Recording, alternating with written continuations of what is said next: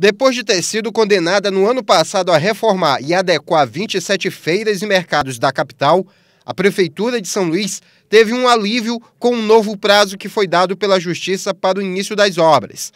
A nova data começa a contar a partir de janeiro do ano que vem. Foi o que afirmou a juíza da primeira vara da Fazenda Pública da capital. Recebemos aqui uma comunicação do tribunal estendendo o prazo de cumprimento desta sentença para janeiro de 2017, ou seja, janeiro do próximo ano.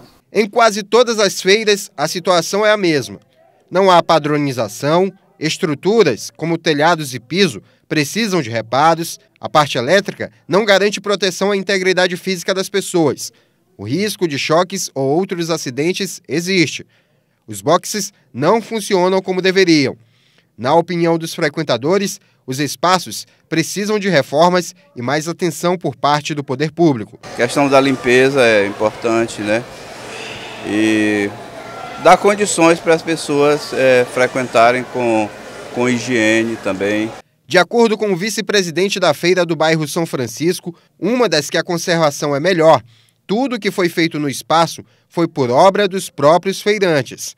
Fazendo de tudo, com nossos esforços, tá entendendo? E vemos reformando alguns boxes, tá entendendo? O piso. A lista de feiras e mercados para serem reformados é formada pelas feiras da Vila Bacanga, Vila Isabel, Anjo da Guarda, Vila Embratel, São Francisco, Praia Grande, Macaúba, Bairro de Fátima, Bom Jesus, Coroadinho, Tirirical, Ipem São Cristóvão, Vicente Fialho, Olho d'Água, Angelim, Cruzeiro do Anil, Santa Cruz, Vila Palmeira, Santo Antônio, Liberdade, Monte Castelo, João Paulo, Forquilha, Coab, Coatraque e Mercado Central.